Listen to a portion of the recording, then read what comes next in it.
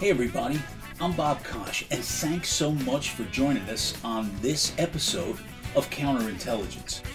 If you heard Vito, it was time for the Easter celebration, or very much like Festivus, Eastuh-Tree-Suss, where Uncle Carmine has invented his own celebration.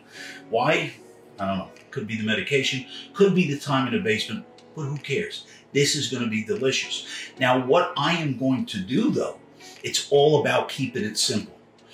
We are going to make our Easter pie with potatoes, sausage, salami, and onions, grated cheese, and whatever else you got laying around.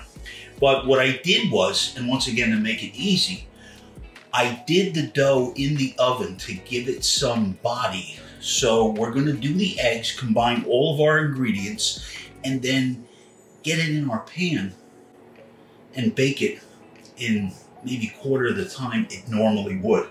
Now first what I'm going to do, I've got the pan hot and I've got some butter in it. I'm going to add the dry sausage first, or the salami, and we're going to let that cook for a minute. Once again, you know, you're scrambling eggs so you can get the pan nice and hot. Now we're going to want that to cook for a minute, 2 minutes. You're going to see as it browns, it's getting happy, it's releasing all of those juices, or what they call fat. But this is really going to add some flavor to the dish.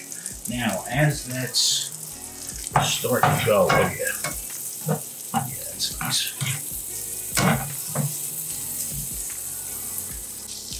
I've put together 8 eggs along with some fresh basil. That's going to go in the pan.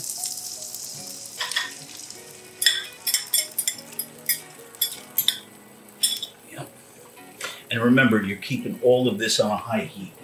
Yeah, we're already getting some nice edges on this.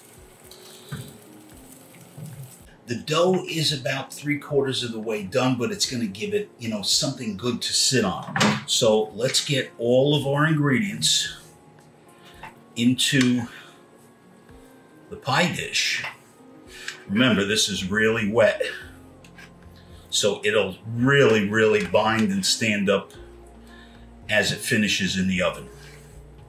All right, what I've done is I included a real generous helping of shredded mozzarella cheese. I take a fresh piece of pastry dough, put it on top so it cooks real nice inside, and make sure you put a hole in it so we can breathe, and a little egg wash. We're gonna pretty it up, because when it comes out of the oven, it's gonna look gorgeous. A lot like me when I was younger.